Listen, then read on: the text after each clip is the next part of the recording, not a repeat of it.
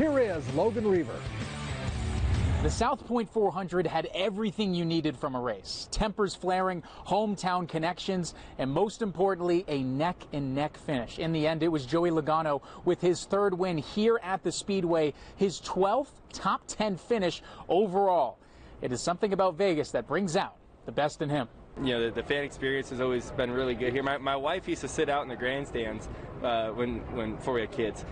When we'd go out there, and she'd talk about how great the food was here and all that, and then really, you know, she kind of saw the whole experience there. So she always said they did a good job here, and this is probably one of the best racetracks we go to as far as fan experience and overall, you know, good racing. Vegas native Kyle Busch was racing for more than just himself on this day.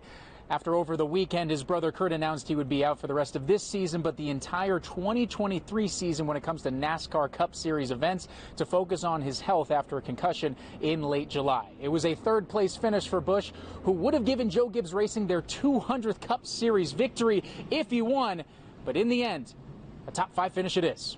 You know, there is a 200th win coming up, so that kind of means something that's significant in itself and just the grand number. But it would be nice to have my ugly face on that 200 win so they could look at it forever. But back to Logano, a man is nothing without his crew, and this Pennzoil crew has been absolutely outstanding at this course, not just with Logano, but even with Brad Keselowski before him. Well, I think as a whole, Team Penske's been very strong at this track.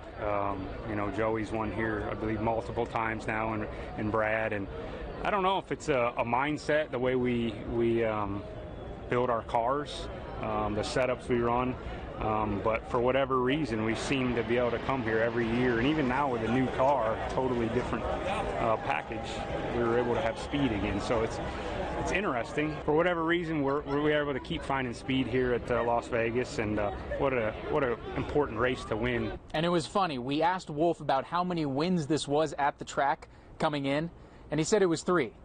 Then we did the math, and we realized it was actually 4. And if you're losing track of how much winning you're doing, that's a pretty good sign. Signing off from the Johnnie Walker RV for the last time, Logan Reever, 8 Sports Now. All right, thank you very much, Logan. You had a blast out there at the Johnnie Walker RV. And Ron Futrell now joining us. Ron, we've seen every